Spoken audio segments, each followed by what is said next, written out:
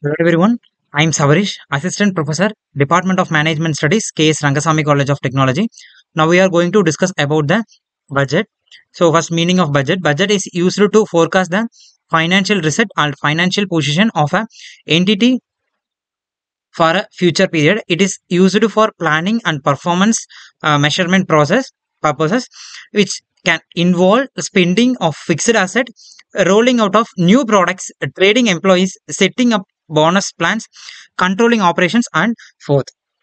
So budget is spending plans based on the income and expenditures. In other words, it can be estimate how much money you will be make and spend over a certain period of time, such a monthly or year.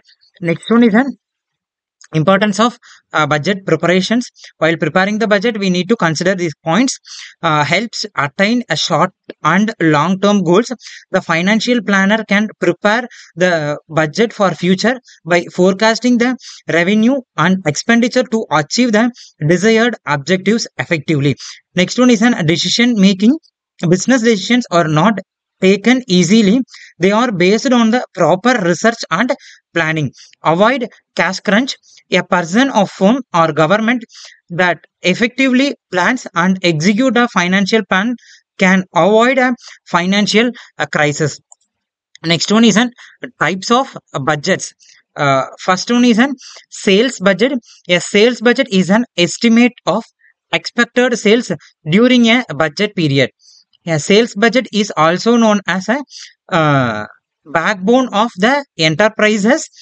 The degree of accuracy which the sales are estimated will determine the practical of operating budget. Sales budget is starting point on which other budget can also based on this budget only. Next one is an selling and distribution cost budget. Selling and distribution cost budget forecast the cost of selling and distributing the products. The budget depends upon the sales budget.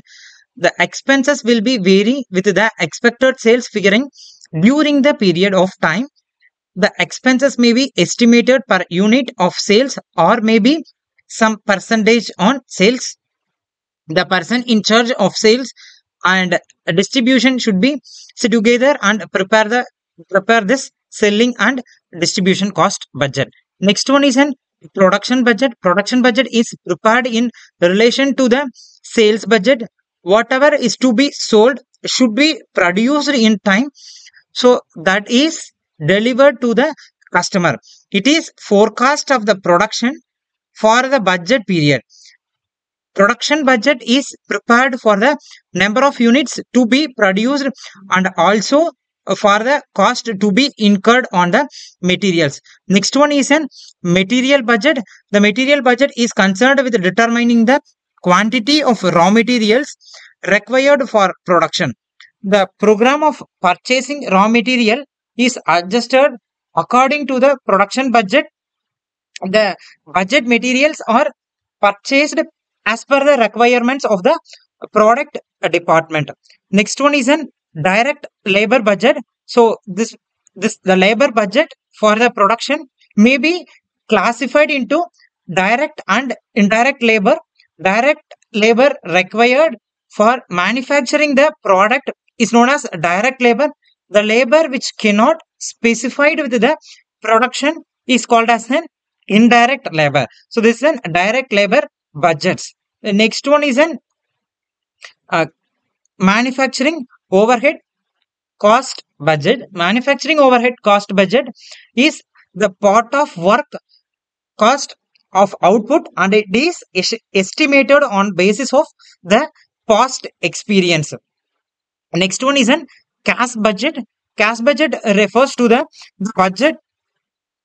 The budget, but the budget is estimated for cash receipts and distributed during the future period of time. It predicts the various other budgets like materials budget, labor and overhead budgets. In the capital expenditure budget, it forecast of expected cash intake in outlay, intake and output of the cost. Then next one is an flexible budget. It is also known as an expense budget. The flexible budget is budget at the actual capacity level. The budget is dynamic, so it is commonly used by the organizations. Flexible budget are adjusted to the actual activity of a company. The type of budget can be easily prepared with the computerized spreadsheet in for using the Excels.